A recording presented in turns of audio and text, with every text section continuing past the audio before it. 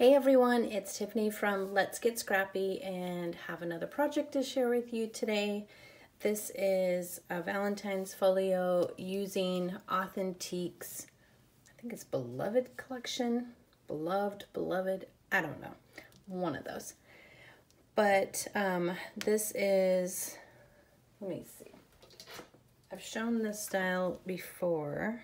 It is 5 1/4 by 7. And if I remember, I will put it in the description box, but it is not my project. I use KWClement's tutorial that she has on her channel. So I'll try to remember to post that below. So here is the front, and I really liked it for this little kind of anchor sailor look. I thought that was cute.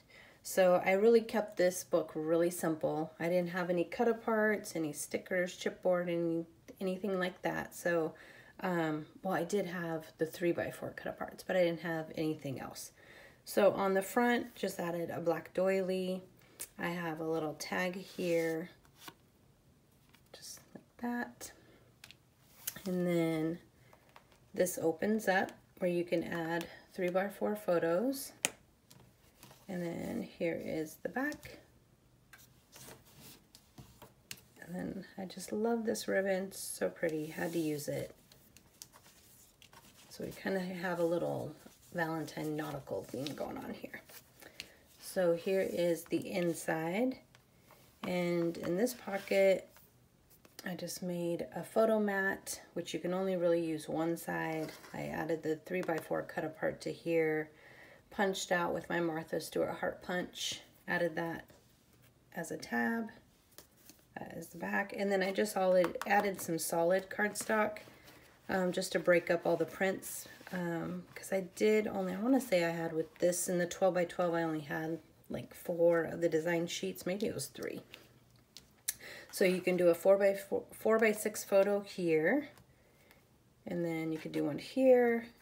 And this opens up. Again, this is just a really quick, fun project. So I did add these, which is a little different from the tutorial. And it does have a magnetic closure, and then just added some solid cardstock. But I just thought that was a cute little layout. And I did add the heart that I punched out with the Martha Stewart punch right there. And then I did the same over here with the heart punch. I just kind of trimmed that to somewhat fit around her arm, but I just wanted to add a little bit of glitter in there. And then this opens up and just mirrors this side here. So I have another pull out, and you can make this into like a booklet if you want to, so you can add more photos, but it is just solid on the back. And then I did add some of the little heart stickers that I have throughout the book there. So yeah, that is it. It's just a really quick folio to put together. I think she calls it her 45-minute folio, maybe something like that. But it's really fast project, cute collection if you have this older collection.